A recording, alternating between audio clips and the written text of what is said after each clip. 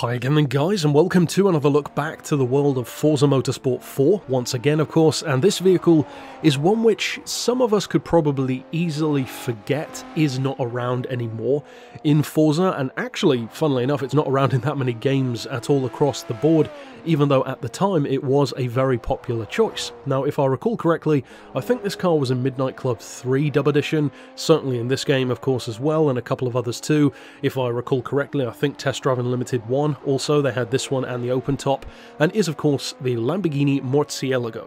Now before you dive down to the comments to correct my pronunciation of Murcielago, because it's one of the most commonly mispronounced cars around, I would recommend you do a Google search first, because there are tutorials out there to actually pronounce it properly. Now as far as this vehicle goes, you could technically call it the LP580 in rough terms, although nobody does because of course that wasn't the actual designation.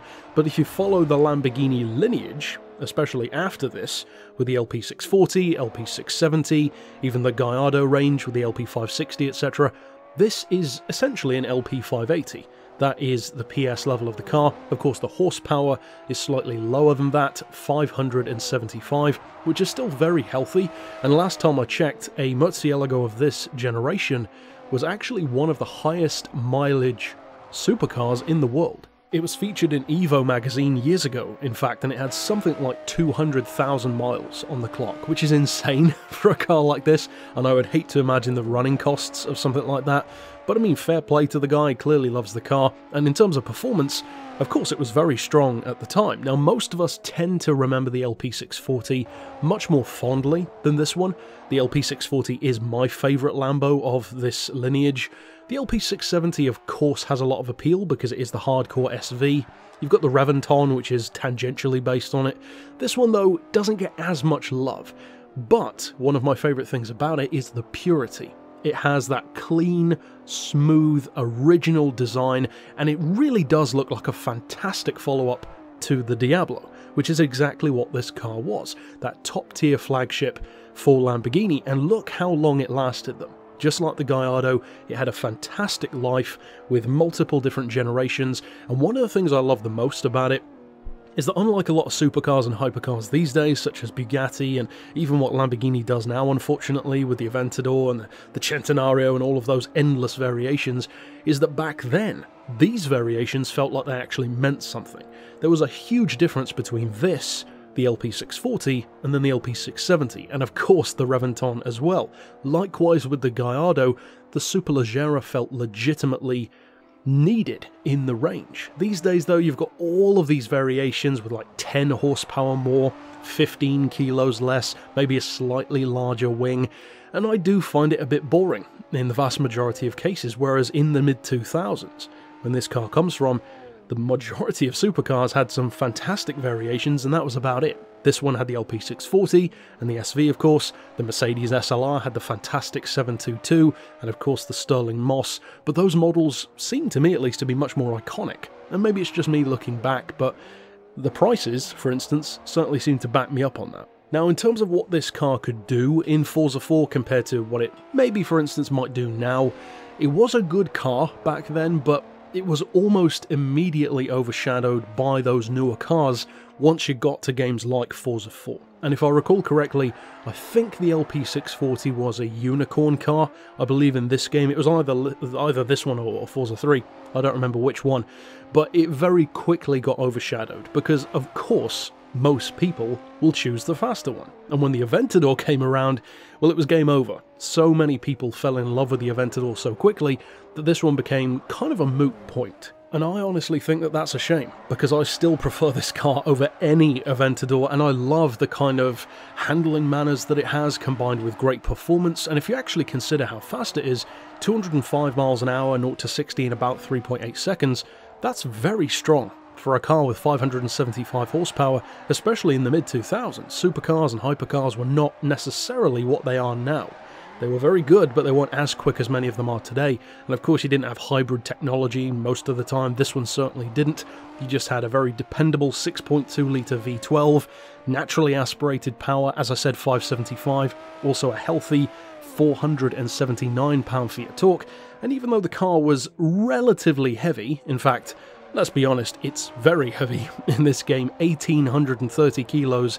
I'm not sure if that's actually accurate to real life, that seems a bit too high, but either way, that's how much it weighs in the game. Now, in terms of the category of the car, it's S-Class, which isn't too surprising, 610 PI points, but of course, you can do a ton with it, especially in terms of power. It's already all-wheel drive, so you can easily put all of that power down.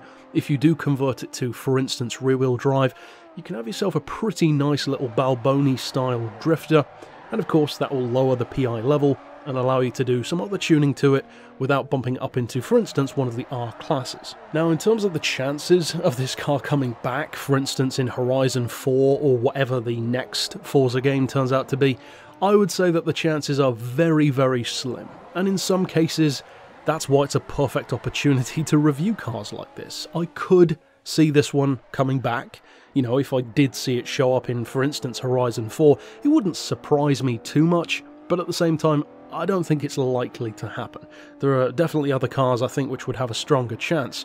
However, if it were to come back, I think a lot of OG fans would be pretty happy about that. It's not the quickest thing around anymore, but it's a fantastic rival to stuff like the Porsche Carrera GT, of course the Mercedes SLR, and a number of other cars from the time, your Enzos, your MC12s, and it can still kick it with those cars. And one of the crucial advantages that this car had, and this was really something that would go on to become a staple of Lamborghini, is that this and the Gallardo, the original with around 500 horsepower, they both set the modern trend of all-wheel drive Audi-based Lambos. And we know where that got us, because look where they are now. This car, along with that early 2000s Gallardo, is arguably what allowed them to reach the point that they're at now. It was the popularity and the performance and just the brilliant all-round ability of these cars in the early 2000s that allowed Lambo to really turn things around under that new guidance and leadership to make them much stronger than you could say Lamborghini ever was purely from a business standpoint before. In terms of ability in the game, it's a fantastic car. Now, the only downside I will say to this car is it feels too heavy on the front end. It feels like it has way too much grip to those front wheels, maybe even a little bit too much torque and power, which is surprising given that it's not all that powerful to begin with, certainly not by today's standards at least, but it's not difficult to drive by any stretch. And to be honest, even that fact must have shocked a lot of long-standing Lamborghini fans in the earlier 2000s, because typically Lambos are known for being challenging and borderline dangerous. The Diablo is one of the most dangerous supercars ever built, and then you have this, something which has all of that raw, screaming brutality of a Carrera GT, the sheer power and performance of an SLR, but at the same time all-wheel drive and surprisingly forgiving handling, and Audi, German tech underneath, which, Lambo wasn't offering that kind of package before. So it's not difficult to see why they've become so popular and so much more stable now than they ever were before. Ultimately, it's a fantastic car. I know a lot of you guys really do love this original, and for me it is one of my favourite Lambos for sure. The LP640 still has the edge for me, but don't discount the original. This set the trend in many ways for what Lamborghini is today. But overall, that's it for this pick. Of course, I'll see you guys next time, and for now, as always, thanks for watching.